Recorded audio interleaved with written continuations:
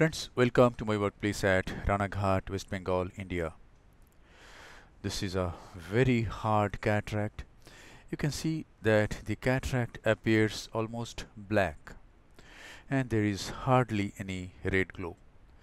Nuclear sclerosis in this case is grade 5 plus. The pupil is mid-dilated, and if this much dilatation remains throughout surgery, I should not have any problem during the procedure.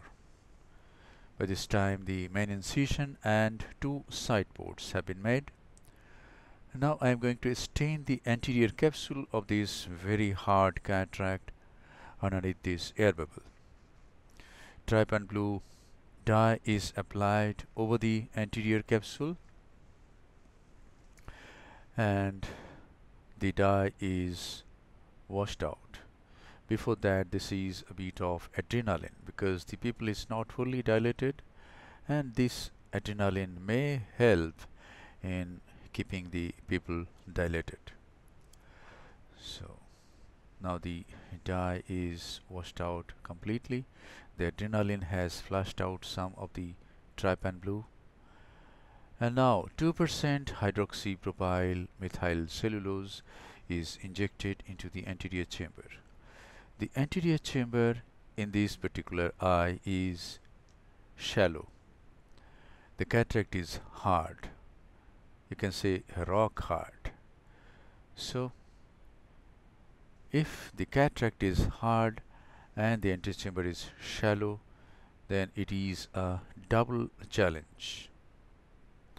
You have to manage the hard nucleus and you have to protect the cornea. I am doing a large rhexis. In hard cataracts, my aim is always a large rhexis, and in this case the rhexis has been almost 6 millimeter. And now hydro dissection is done at multiple points. You must be very careful, very gentle in injecting fluid. Most of the time we can't see the fluid wave in such dense hard brown cataracts, so just a small amount of fluid is injected and the nucleus is mobilized. Attempts are made to make the nucleus free from its capsule. Now some more visco is injected, and now this is some more hydro at 6 o'clock. The nucleus is not completely free yet, and now it is free. And now again 2% HPMC is injected into the anterior chamber, and now is the time to introduce the tip of the phaco needle.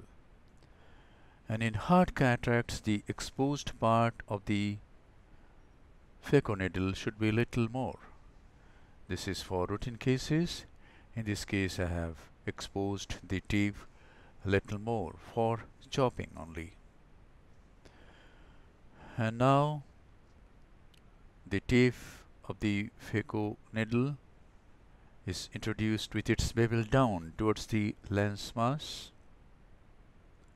Some superficial cortical lens matter is aspirated so that we can judge its depth, how deep it goes into the nucleus, and I'm going to do submarine chop in this case.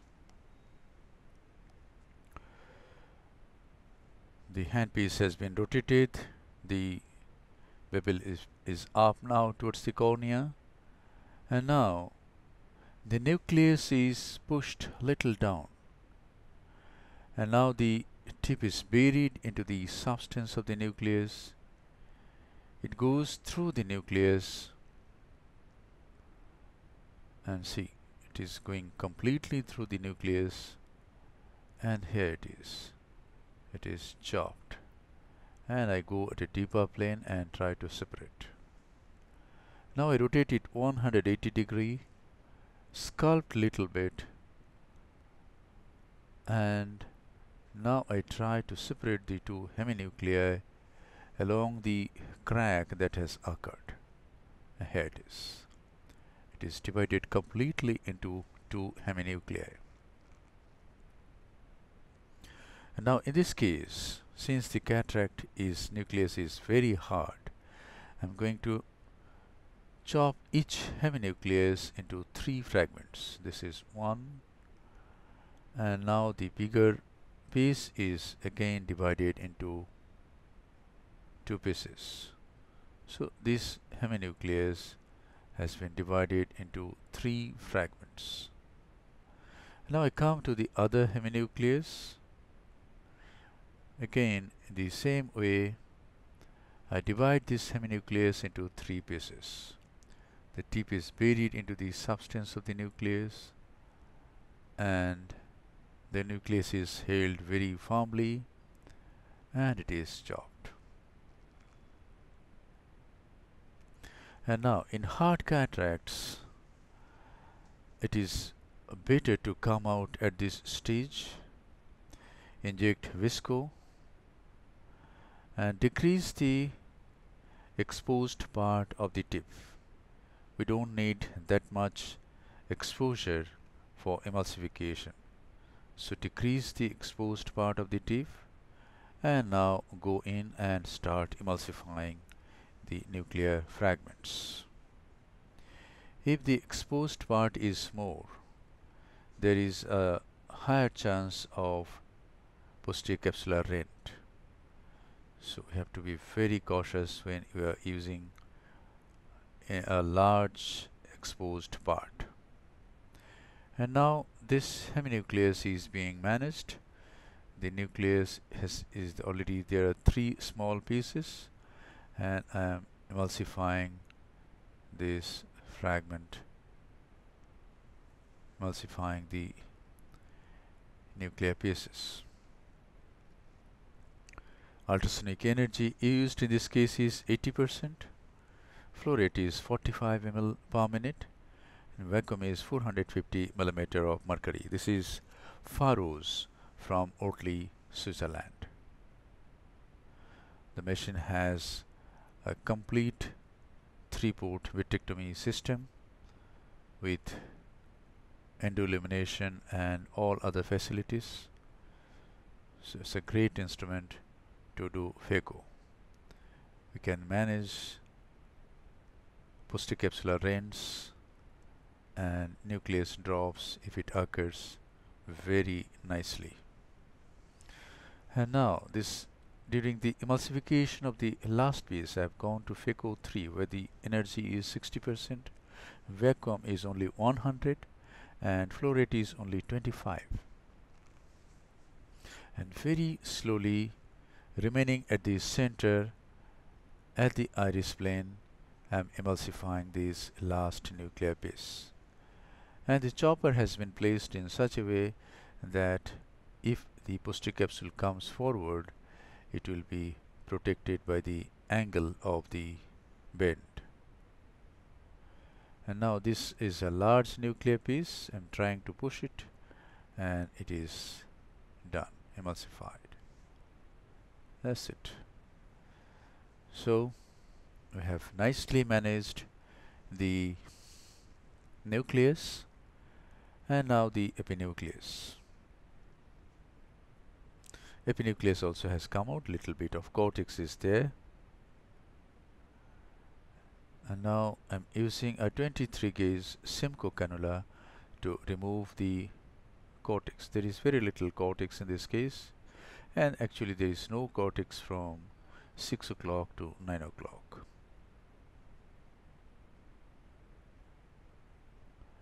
And this is the cortex, subincisional cortex. In this case, I could remove the subincisional cortex remaining at the main incision. And it is done. And now visco is injected, and a single piece monofocal Intraocular lens is implanted in the capsular bag. And now the lens is dialed so that the haptics are about 90° away from the main wound. And now we have to remove the visco very nicely. I use Simcoe cannula first and then bimanual irrigation aspiration for removal of this visco. Now let me tell you the beauty of submarine chop. In submarine chop, the ultrasonic energy is delivered inside the nucleus during chopping, so the endothelium is nicely protected. That is why the cornea remains clear next day, though we are using only HPMC and not chondroitin sulfate. But HPMC should be used twice at least. After chopping, the fragments come out, inject some more visco, and then emulsify the nuclear pieces. For chopping, the exposed part of the phaconeedle can be little more, but for emulsification of the pieces, the exposed part should be as usual. Now let us come back to this stiff. We are removing the visco very nicely. We have used Simcoe as well as bimanual irrigation aspiration for removal of this viscoelastic substance. And now this is a little bit of moxifloxacin. And now the side ports are closed by hydrating corneal stroma on either side of this stab wound. Once this is done, a final lavage of the anterior chamber is done with BSS, and this final lavage reduces the incidence of TAS. This is my speculation. And now this is how we do the final lavage. Care must be taken not to come close to the cornea. It must be at iris plane all the time. And now we come to the main wound, form the antechamber very nicely, and conclude the case. Thank you very much for your attention. Hope this video will help you in developing your surgical skills. Please try submarine chop in hard cataracts. Try in some softer cataracts. For softer means grade 3 or grade 3 plus cataracts first, and then you can try this in hard cataracts.